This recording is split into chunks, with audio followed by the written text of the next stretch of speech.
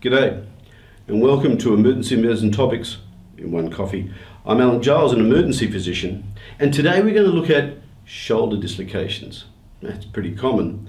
So I thought what we should look at is some of the relevant anatomy, the sort of types of shoulder dislocations, and a little bit about reduction techniques we can use. So let's do some relevant anatomy. So the shoulder joint we're talking about is between the head of the humerus and the glenoid of the scapula. Now it's got quite a loose capsule and it's actually the most mobile joint in your body. There's a couple of important things. In fact, there's three areas that are important for the stability of this shoulder joint. The first is that the glenoid has around it a fibrocartilage labrum or rim, and this actually deepens the socket for the humeral head. Next, there's some glenohumeral ligaments anteriorly. The inferior, there's actually three of them there for most people. Some people don't know the middle one, so superior, middle, and inferior. And the inferior is the most important. And you can see those ligaments there. The last and really very important is that the rotator cuff muscles, remember there, the supraspinatus, infraspinatus, teres minor, and subscapularis. When you contract your deltoid, they contract at the same time and they squeeze the humeral head into the socket. So these things are important for stability. Okay, so now we're going to talk about the most common type of dislocation, which of course is the anterior dislocation. Anterior dislocations tend to occur when you've got an abducted arm and you're struck from behind and the shoulder, the humeral head goes bang out anteriorly and lands somewhere around here. So where it lands is where they name it from. Subglenoid, subcoracoid, subclavicular. And you can see these sort of x-rays here of those different positions. When the patient presents to the emergency department, well, they'll be in pain, and you can usually see that they'll have their arm a little bit externally rotated, maybe a little bit abducted. Most often you'll see this characteristic epaulette sign, the squaring off of the shoulder. And if you look carefully, you'll be able to see some fullness anterior where the humeral head is compared to the other side. The examination, you should make sure that you do the neurovascular examination, do perfusion distally as you normally would. And in your neurological examination, make sure you check for the axillary nerve, the sensation over a sort of badge area over the deltoid. Document that before and after relocation. One of the questions that comes up is, do you need to x-ray these anterior shoulder dislocations if it's clinically quite obvious? Well, if it's a recurrent dislocation, I would say you probably don't have to. If there hasn't been a significant force occurring with a recurrent dislocation, so it's got quite a loose shoulder, then I would concentrate on putting it back in with a good technique rather than waiting for an x-ray. If it's the first time it's come out, or it's happened with significant force, then I think an x-ray is worthwhile, because you also might see that they'll have a fracture. While we're talking about x-rays, this is from the AP we're looking at, you can sometimes see also a Hill-Sachs deformity. This, as the shoulder, the head of the humerus comes out, it whacks on the anterior aspect of the glenoid, and you can have like a wedge-side posterolateral wedge-like defect in the humeral head, and it's called a Hill-Sachs deformity. Okay. While we're on x-rays, you can also get a transscapular view, and you can see where the head sits. The head should sit inside the glenoid in this sort of Y or Mercedes sign. If it's sitting anterior, it's an anterior dislocation. Okay.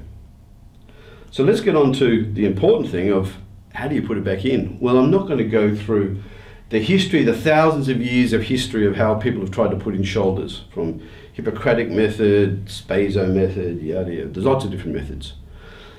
I'll concentrate on some of the basic principles of it.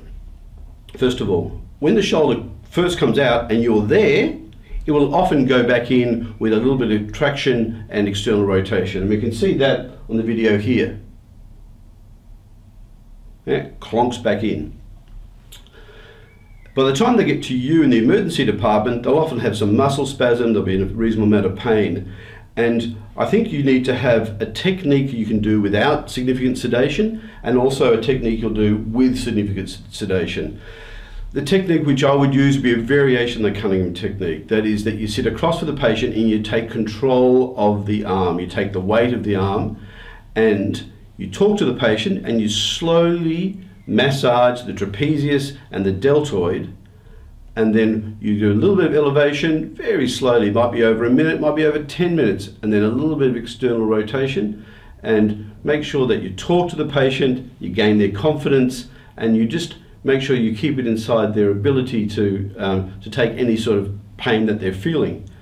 And then often it will just go clunk back in. Now there are some patients where you'll need to do more than this.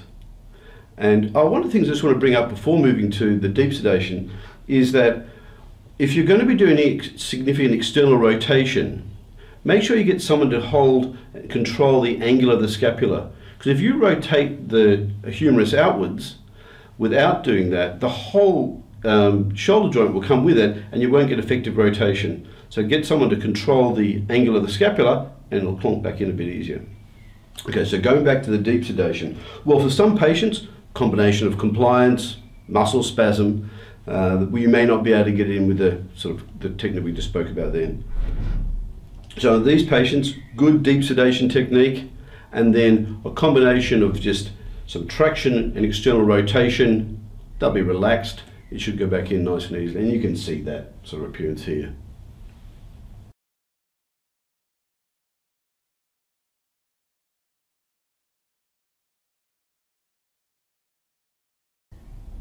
Okay, let's go on to the much more uncommon dislocations, the posterior and then the inferior dislocation.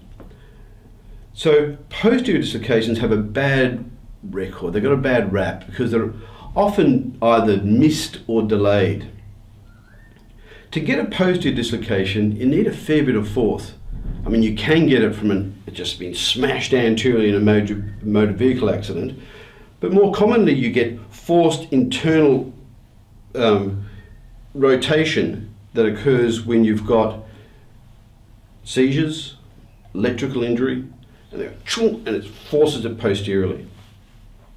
The reason that it's probably missed, well, first of all, I don't think people are actually examining very well, because the patient's arm will be internally rotated and adducted. They can't move it very much at all. It hurts like buggery, and you can often feel posteriorly that humeral head.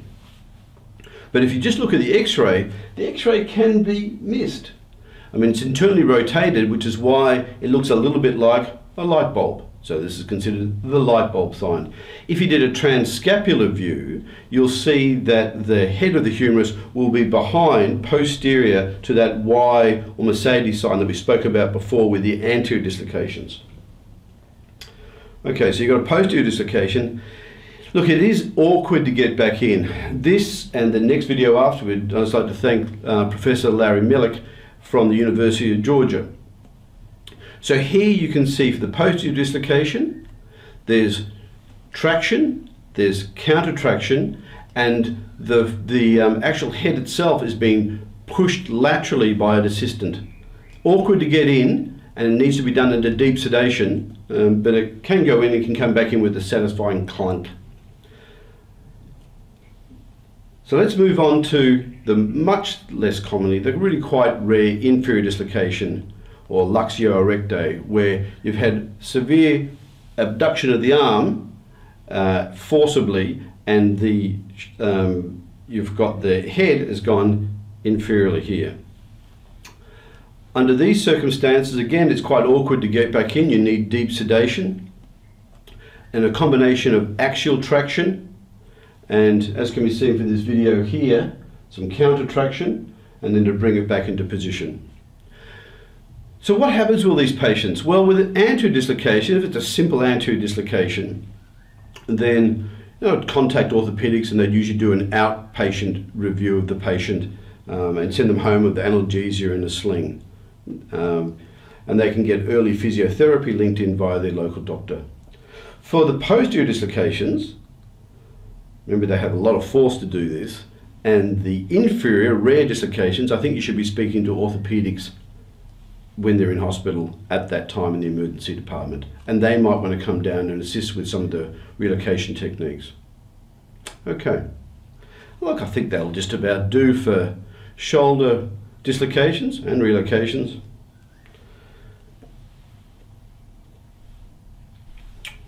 And one coffee. Thanks, I'll see you next time. Cheers.